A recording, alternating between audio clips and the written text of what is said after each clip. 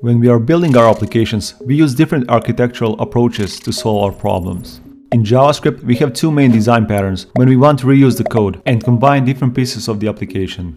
And they are inheritance and composition.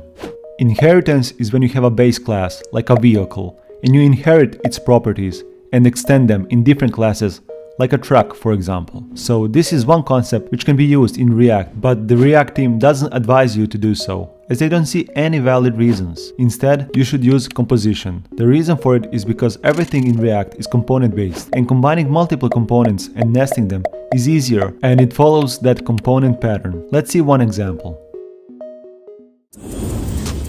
Code with Sloba.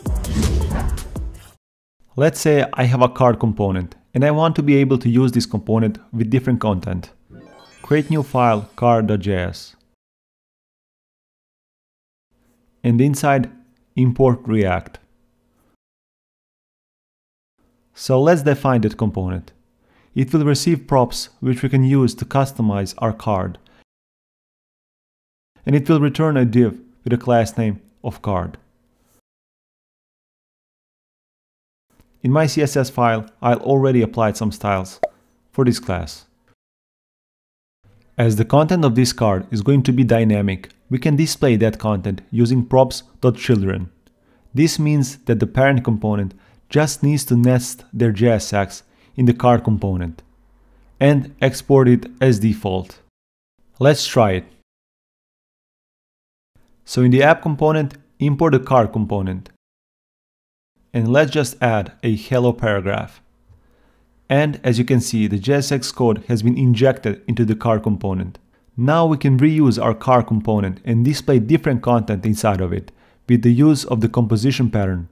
So I can just copy paste this card and update the text. And we get the second card. Sometimes we have some special cases and we want to display customized version of our components. That concept is called specialization. And it can be achieved with the composition as well. So if you want to have a special black card component, which would mean that a specific component renders a more generic one, and it gets configured with props.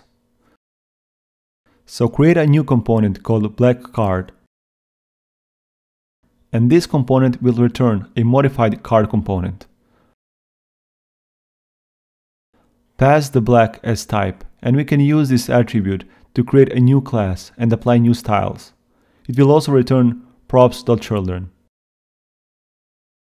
And in the original card component, embed it into the class name. I already created a class that updates the background and color of this element. Now import the black card into the app component and add a paragraph with hello text. Also, we can remove the second card. And there you go, we got the black card as well. So this is how we can use composition in React. Well, that's all for this React video. And thanks for stopping by. And don't forget to subscribe. Code with Sloba. Thank you for watching the entire video. To see more React tutorials, click here.